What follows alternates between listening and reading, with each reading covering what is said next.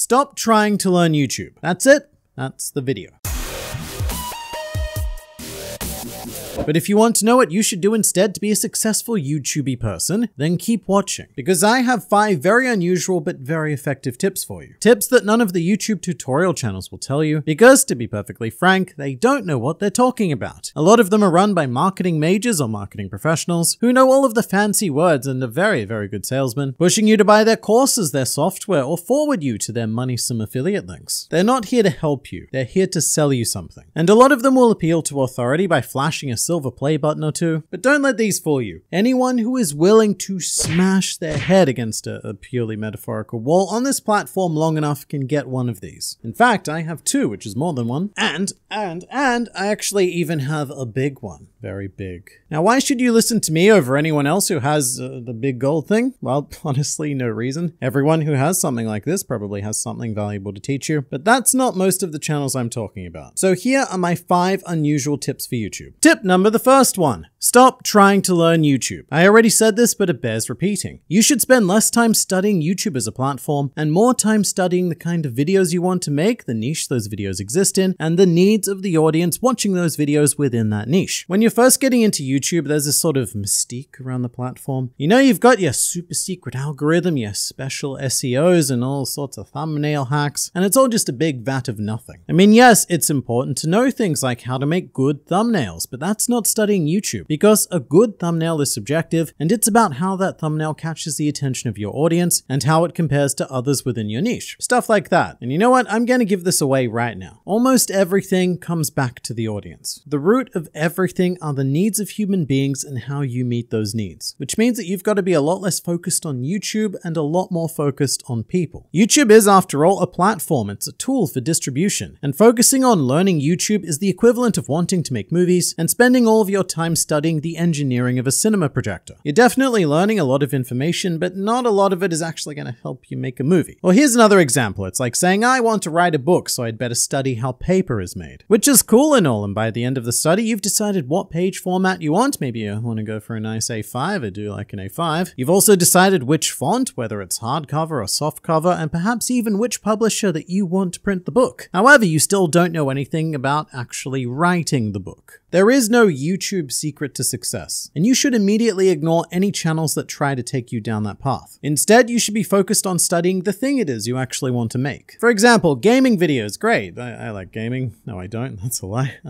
People like gaming. There's an audience for them. So figure out what kind of games people like to watch. Then figure out how they want to watch them. One example would be, say, video timing. Does this game's audience prefer short burst 15-minute style stuff, or do they prefer long form 1 hour plus kind of stuff? Then study other people making the same kind of videos. Figure out why certain creators are more popular than other certain creators, because the answer to that is almost certainly going to be because they meet the needs of the audience better. And that's the thing it is that you want to do. So spend less time studying YouTube. Got it? Great. Onwards to tip number 2. Don't spend too much time in your niche. This seems a bit counterintuitive since I, man on the internet, just told you to study other creators making the same kind of videos that you're interested in. However, this can become very problematic if that's all you study, because then you're actively inserting yourself into an echo chamber and it hinders creativity. If all you study is one niche, then you're going to come to the conclusion that there is only one optimal way to make those kind of videos. And there isn't. There are endless ways to present content. For example, in the booktubing niche, you tend to encounter almost exactly the same formula with each creator, which is a face cam in a stark modern walled room with an IKEA bookshelf in the background to show off all of their book cred. And I think stuff like that can become a bit of a circle jerk, because people see one thing that works well for one person, and then it gets endlessly replicated as if that's the only possible way to do it. Now, the reason why this is bad for you, the person watching this video, is because when you're starting out, you need something to make yourself stand out. It's no good to just sit there and go, hey guys, booktuber 5656 here, coming at you with another book kind of video that you've all probably seen before, because everyone else has this exact same format. That's why it's always important to keep your eyes outside of your niche, widen your gaze, because if you just get caught up copying the meta, then you're not really innovating. In fact, you're not at all innovating innovating, you're doing the opposite, and your chances of breaking through become significantly worse. That doesn't mean you need to be the Michelangelo-esque creative genius of your generation, you just need outside input from other unrelated niches. So here's a good example from my own fictional pirate niche. Manu, better known as O'Hara, has a really unique video setup that nobody else in One Piece or even anime YouTube really comes close to. However, if you look at the photography and tech areas, then this setup starts to look very familiar. And that makes sense because Manu is passionate about photography and filmmaking in general. But you know, if all he did was look into the anime world, then to this day, he and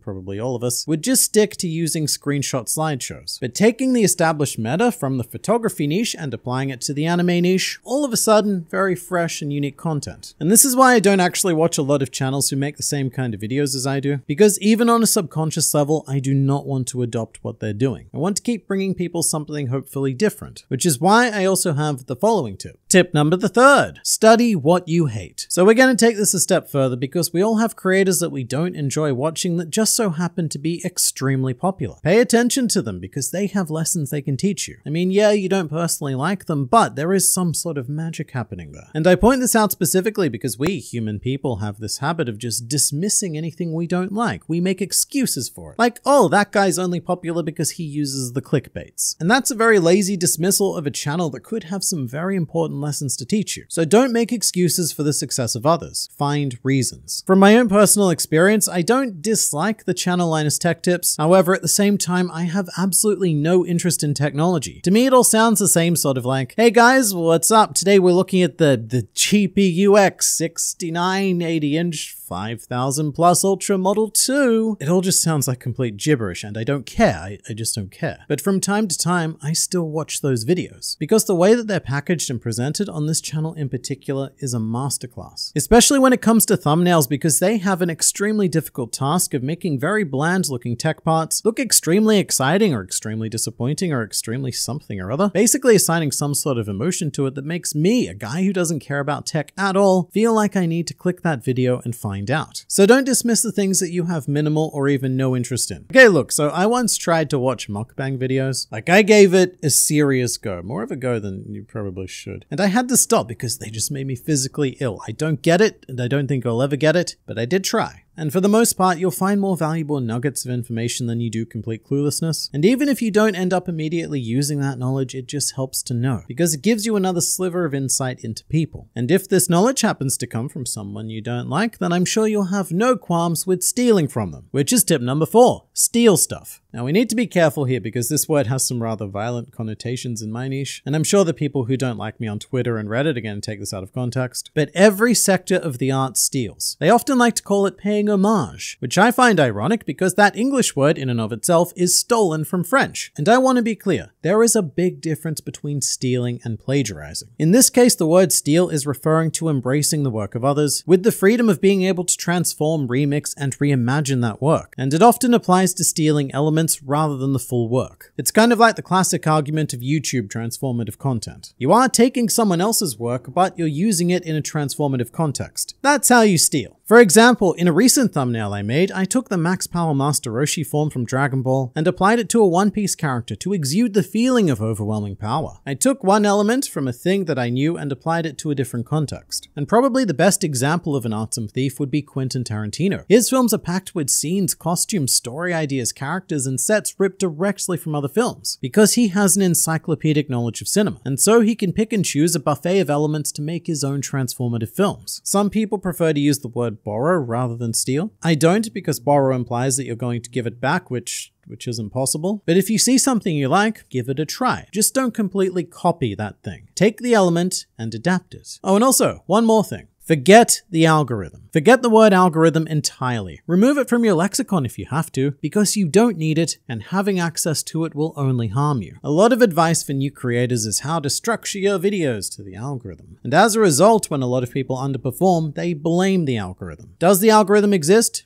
Yeah. But the algorithm is part of the platform, which, going back to the first tip, is a tool. It's not some sort of magic entity that you can crack to ensure success. And at the same time, it's also not some sort of nefarious presence that's working against you. The YouTube algorithm is, boiling it down to its simplest form, a function of human desire. A person clicks on a video that they like the look of, they watch that video, and as a result, YouTube serves that person more videos like that one. With every click and with every second of watch time, you are telling YouTube what you want to see more of. And therefore, the algorithm is a function of human needs. The reason why people focus on the algorithm is because the platform did once function completely through cold data such as keywords, but we have long since departed from those days, and now YouTube studies the habits of each individual watcher, which is why if the word algorithm ever comes up, I want you to substitute it with the word audience. For example, why doesn't the algorithm like my video? We change that to, why doesn't the audience like my video? Because if the audience did like it, then the algorithm would only serve it further. And it's quite funny because people who rely on the algorithm usually have this huge double standard. When a video does well, they're like, wow, people really liked my video. And then when it does badly, it's like, oh man, the algorithm is shadow banning my video. Evil algorithm. And for whatever reason, that logical disconnect is allowed to exist in their minds. But whenever I say stuff on this channel like, say, the ideal video length, I'm not talking about it in terms of an algorithm. In that case, I would mean the ideal video length for a person. To illustrate, I believe the ideal length of a Grand Line Review video is between 10 to 15 minutes, because the bulk of my audience are in their 20s, probably have very busy lives studying or working, mostly living in highly urbanized areas, and so their entertainment needs have to fit into that lifestyle. And I think a 10 to 15 minute video works for that. You can watch it while you're commuting to work, you can watch it in the shower, you can watch it doing the dishes, on the toilet during your lunch break, whatever. It just fits. And if people have longer gaps of time that need filling, well, you could watch 2 videos, perhaps even 3 or 4. I don't know. I've got over 1,000 of them, so keep going. But the point is that I don't have these stringent requirements based on pleasing the algorithm. I come up with these video requirements to best meet the needs of the audience. And I know that thinking of audience needs can be a bit intimidating in the beginning. I mean, how are you, person soon to be on the internet, meant to know what so many people are feeling and experiencing? Well, a good place to start would be using yourself. What are your needs? What's your life like? Use that as the baseline. But stop thinking about the algorithm, stop thinking about YouTube as an entity, and just start thinking about people.